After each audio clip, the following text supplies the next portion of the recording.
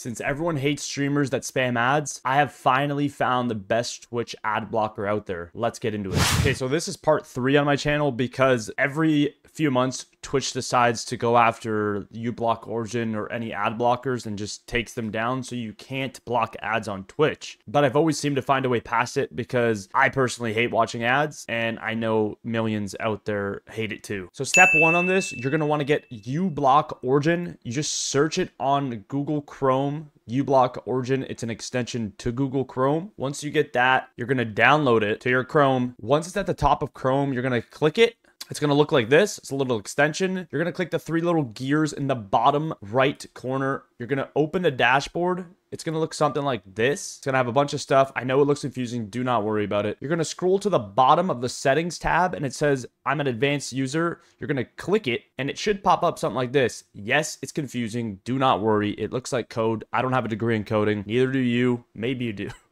But if you do, you probably can code this because this is where I got it from. There's this link right here under user resources. The link I post in the description, you're going to copy it. You're going to paste it into this area here and remove whatever's there. Pause it on this part right here and follow through on how to do it. It's very simple. It took me less than 3 minutes to do. And what happens on Twitch now, when a streamer plays an ad, the screen kind of goes in like 720p. Pretty much you still see them and you can watch through it. This is the best one yet. I've had no problems with it except for it going to 720p, which I know some of you may not like. I don't like it, but it's better than sitting there and watching an ad on the most useless product out there that will never make it. I'm sure there'll be many more to this because again, Twitch always seems to knock these down, and I know that's their main source for them. That's how they make their money, is ads. Hopefully Twitch doesn't see this video and I don't get banned. For people that are interested, this is what it actually looks like when it's blocking ads. So in the top corner, it actually says blocking ads and it goes into a lower quality video. For me, that's fine because then I still get to watch the stream without an ad being thrown in my face. Now, there's only one alternate way besides getting a free Twitch ad block, and it's Twitch Turbo. It's Twitch Turbo. Ad-free viewing. You get a chat badge beside your name. You get an extended emoticon set, custom chat username colors, extended broadcast storage.